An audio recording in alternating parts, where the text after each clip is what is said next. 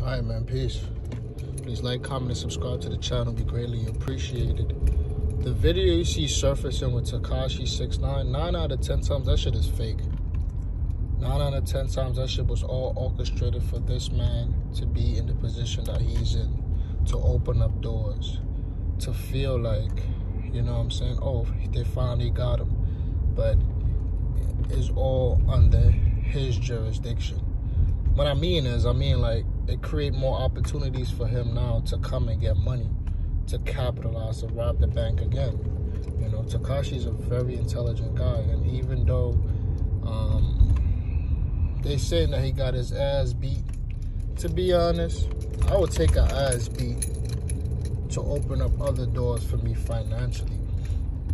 Because now that that happened, a lot of people be like, yeah, he finally got his. So what was supposed to really happen to him didn't happen to him.